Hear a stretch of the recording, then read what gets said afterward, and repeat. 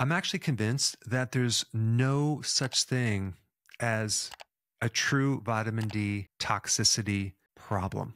Now, what I'm not saying is that a person, if they take higher amounts of vitamin D, they won't get some symptoms, but the actual cause of those symptoms, I don't believe is coming from high doses of vitamin D3. I think it's coming from a deficiency of the cofactors for vitamin D, primarily from a magnesium deficiency and a vitamin K2 deficiency, and there's a couple others as well. Now, we know most people are deficient in magnesium going into this.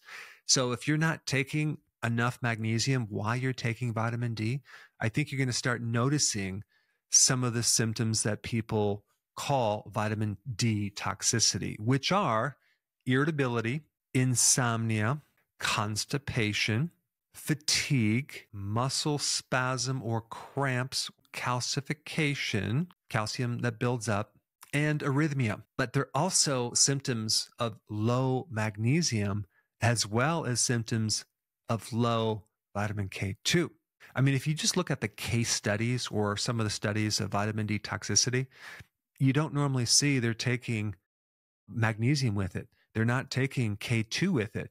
Many times they're taking vitamin D2, not D3 as well. Now, you don't want to take calcium when you're testing for vitamin D toxicity because the symptom is hypercalcemia, which is too much calcium in the blood. Why would you want to take calcium? Doesn't make sense. Now, I found something interesting on Wikipedia I want to share with you. It said, it is possible that some of the symptoms of vitamin D toxicity are actually due to vitamin K depletion. And they're talking about vitamin K2. And yeah, I think we already knew that. Vitamin K2 is needed to prevent the calcium from building up in the soft tissues.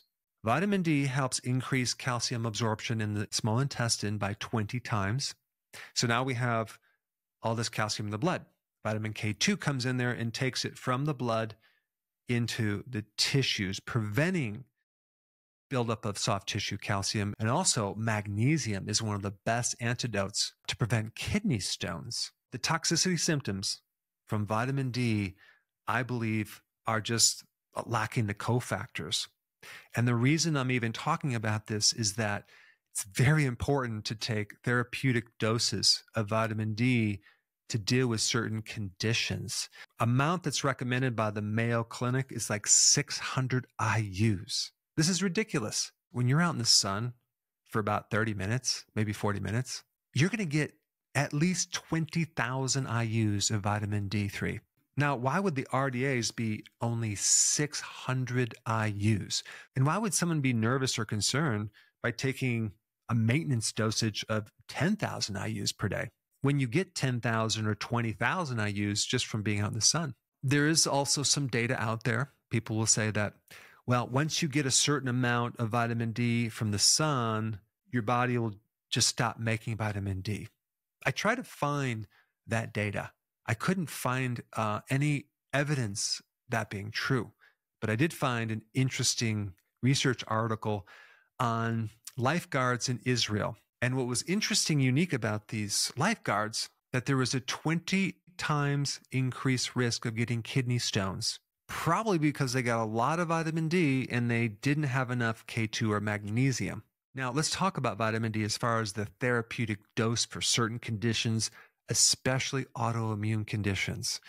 Dr. Coimbra from Brazil has an amazing protocol, with thousands of success stories. And he uses between 50,000 to 80,000 to 100,000 to up to 200,000 IUs of vitamin D3 to put these autoimmune cases in remission. And what he does is he just monitors the parathyroid gland, right? Because the parathyroid gland controls calcium. So if you're low in calcium, the parathyroid gland will kind of make up the difference and raise up and start pulling calcium from your bone. So if your parathyroid hormone is high, that means you're low in calcium or low in vitamin D. And if your parathyroid hormone is low, that means you have enough calcium or you have enough vitamin D.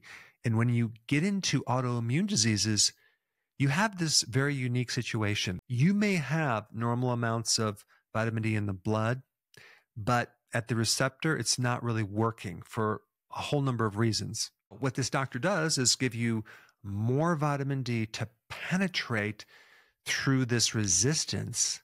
And also realize when they do a blood test for vitamin D, they're not measuring what's happening at receptor level. There is no agreed upon amount of vitamin D in the blood as a certain thing that everyone agrees on in the medical profession. In other words, the normal amounts of vitamin D in our blood are still uncertain. We don't really know.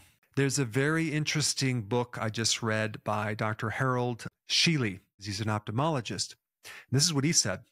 Anything less than 150 nanograms per milliliter will likely not work, because his focus was on the eye, and he would use higher doses of vitamin D to get great results, which is just quite fascinating. Now, you might say, well, if it works so great, why doesn't everyone know about it? Well, because it works so great.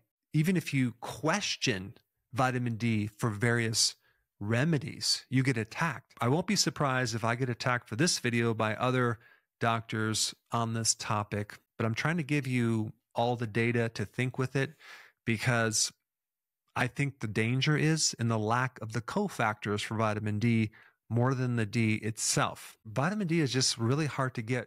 You take a 70-year-old and a 20-year-old and you put them out in the sun for a period of time. The 70-year-old will get 75% less vitamin D because their skin is older. So, number one, when you take vitamin D, also take magnesium, also take vitamin K2. Also, boron is a cofactor for vitamin D and magnesium. Zinc is also another cofactor, very important. And lastly, vitamin A.